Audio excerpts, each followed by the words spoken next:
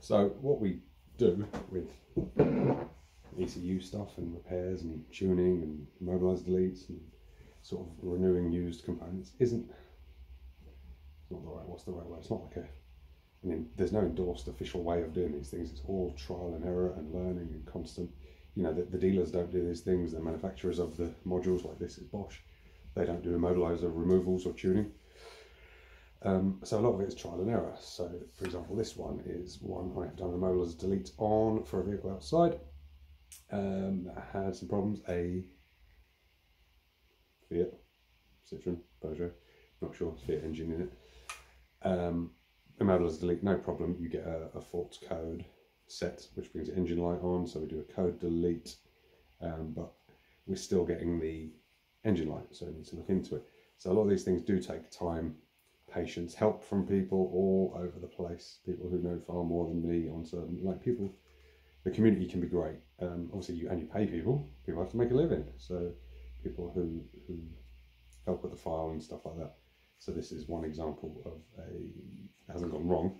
We've done the immobiliser delete, but I'm not happy with it because the customer's going to get an engine light on, which will, you know, some people are fine with that, but I don't think that's a good idea. An engine light is there to let customers know there's a problem, get the vehicle checked. So if that's always on and he does have a problem, he's not going to know.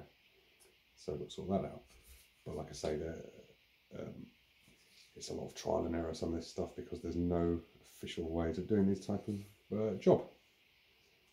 It's all, you know, you could have 10 of these in a row, 9 of them be perfect and one like this. It's, you know, it's how it is. So if you're coming into this line of work, you need to understand that and charge accordingly. That's why you have to charge a reasonable amount of money. It's not a 2-second job, and even when it is, you know, the next one won't be. So you have to have a proper pricing strategy. And if you're a customer, you must realise that the dealer can't get rid of your immobiliser.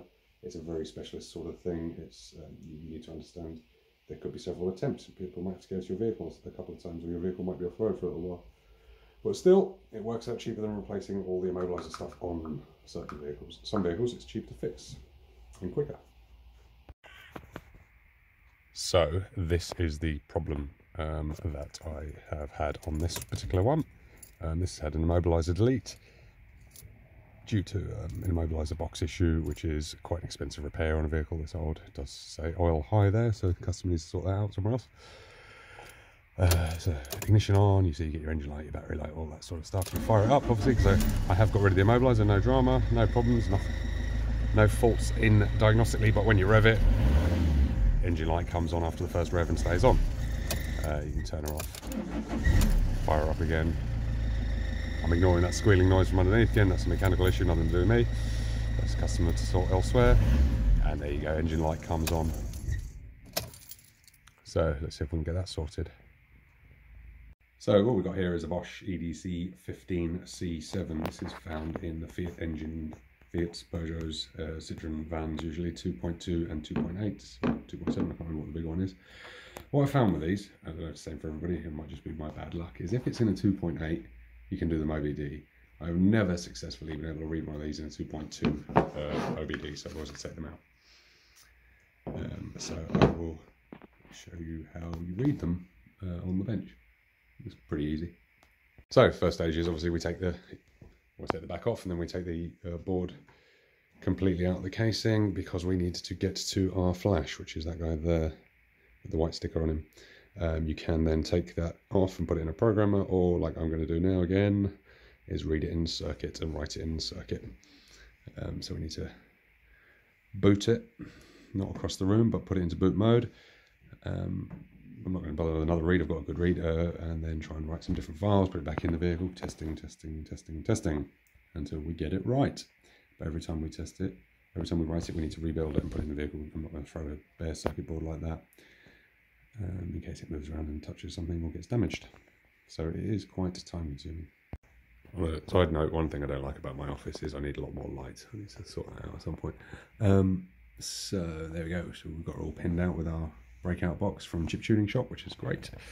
Also a breakout cable. And we have our earth on our boot pin on our flash chip. So what we do is when we go into programming mode, we just need to give that an earth for a moment to set it into boot mode. but I need my hands for that bit, so I'm going to set that up and then read it out again, or write into it again, one of the two. In this instance, we'll use, for reading and writing, we'll use MPPS. It's a great tool. Don't buy one of those fake ones. The real one is so good, and they're not that expensive, like, I don't know, £1,800 for OBD or whatever. So we've got it all pinned out. We've got MPPS open. No, it's not under the vehicle on these. Don't worry about that. That was me, again, testing it on the vehicle, and not able to get a read. It's under generic, I think, whereas generic, the letter G would help. Where do we find him again?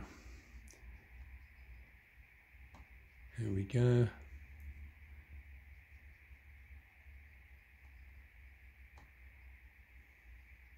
So it even tells us that we need to ground out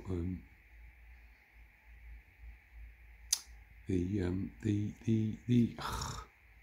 boot pin. There we go, that's the word. So I'm going to do that now. I do need my hands, so but basically what we're going to do is run a ground to that little fella right there on that pin.